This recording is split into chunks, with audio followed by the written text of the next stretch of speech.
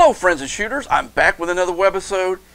As some of you know, I recently purchased this SIG 320 pistol.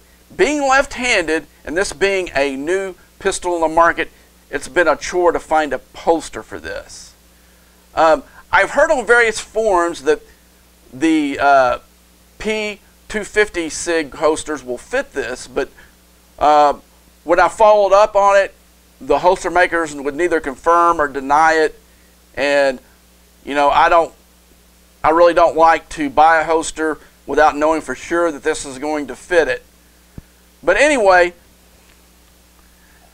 I've been a fan of Comp-Tac and their paddle holster. I've been using this at IDPA with my 226 and with my M&P. But unfortunately, Comp-Tac hasn't made this holster for this 320 yet. But they do make it this international holster, which one of the attachments that it has is a paddle, which is the configuration that I have it right here. Also, it comes with an attachment where you can wear it on your belt, or if you have one of those thigh tactical holsters, it's got an attachment which you can attach it to your holster there. So you get almost 3 holsters in one.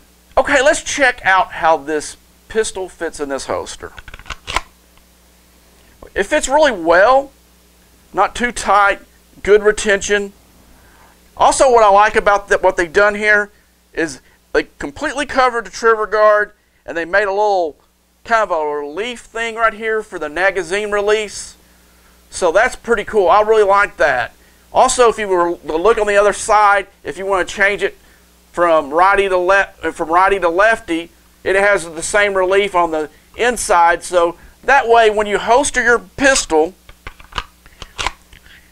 you don't trip the magazine release and loosen up your magazine. So when you holster it, it doesn't drop straight to the ground. So you're good to go. So I like the design. I like the functionality of this holster. It gives you some options that if you want to wear this on your belt, or like I said, if you got a tactical holster with a thigh rig, you can use the attachment on there and use it as well. I'm going to use this on this and see if I like it as much as I do the standard paddle holster. I'm a real fan of that holster. I haven't put this to the test yet, but when I do, I'll give you an update. So until next time, stay safe.